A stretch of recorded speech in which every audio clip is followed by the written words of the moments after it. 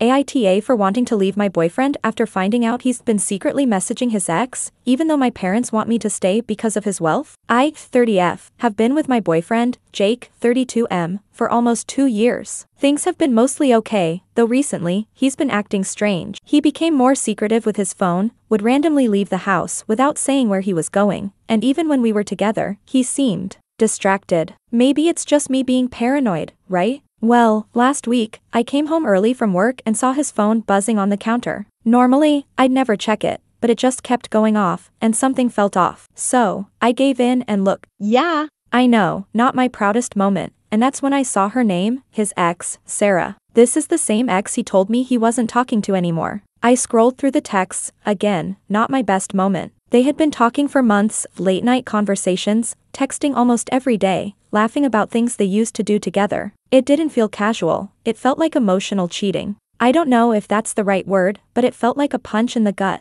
When I confronted him, he didn't deny it. He said they were just friends, and that I was overreacting. He made me feel like I was crazy for being upset. Worse, he said he wasn't going to stop talking to her. He said they'd been friends for years and that I was being too controlling. Here's where it gets tricky. My parents are really traditional and have always loved that Jake comes from a wealthy family. My parents have made it clear that staying with him would be good for my future. When I told them what happened, their reactions shocked me. My mom shrugged it off, saying, "All men talk to other women. What matters is that he treats you well and can provide." My dad took it further, telling me to suck it up and focus on the financial security Jake offers. He said I should think about my future, not my hurt feelings. Now I'm torn. I do love Jake, but I feel completely betrayed. I'm not sure if I can stay with someone who's hiding things from me and isn't even sorry. But my parents are making me feel selfish for wanting to leave. Am I throwing away my future by leaving someone who could provide financial stability? AITA for wanting to break up with him? Or should I just listen to my parents and stay in the relationship because it's what's best for me?